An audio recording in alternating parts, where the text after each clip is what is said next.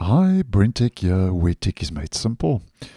So recently Microsoft started finalizing our next optional bug fix C-release update for Windows 11, which I posted on, and I'll leave that video linked down below and in the end screen. And now it's the turn for Windows 10 22H2, where Microsoft has rolled out update KB5041582, which is our next optional bug fix C-release update for Windows 10 to both the beta channel and release preview channel for insiders who are on version 22H2. So the update rolled out late yesterday in my part of the world on the 22nd.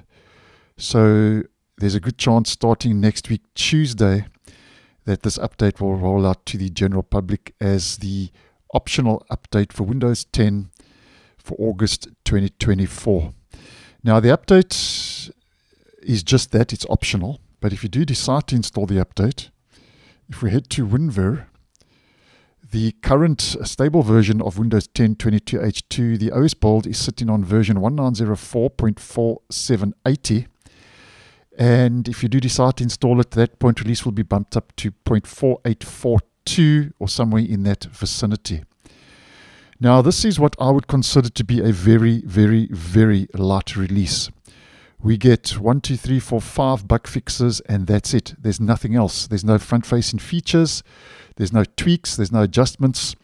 Just 5 bug fixes. So I suppose that is a good thing because it means that things are relatively stable then for Windows 10. And just to go through these quickly, if you would be interested, there's an input method editor fix. Apparently when a combo box had input focus, a memory leak was occurring when you close that window, and a memory leak fix is always a good thing because obviously that will improve performance because memory leaks use higher memory than they should. And then the update brings country and operator settings asset profiles up to date for certain mobile operators. There's a Bluetooth fix. Apparently an app stopped responding because of a memory leak in a device. So there's another memory leak fix. So that's 2 memory leaks that have been patched with this latest and will be patched with this latest bug fix update. So that should improve performance and stability to some degree or the other. Apparently your system might stop responding when it accesses symbolic links. That's another fix. And then the 5th fix is for the Unified Write Filter and Microsoft System Center Configuration Manager.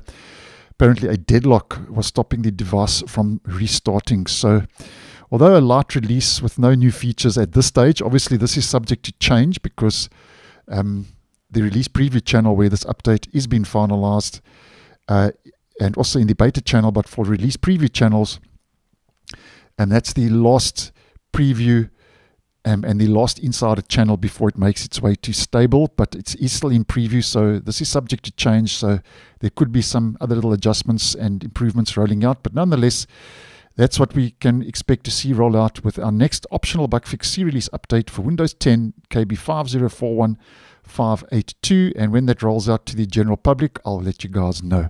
So thanks for watching, and I'll see you in the next one.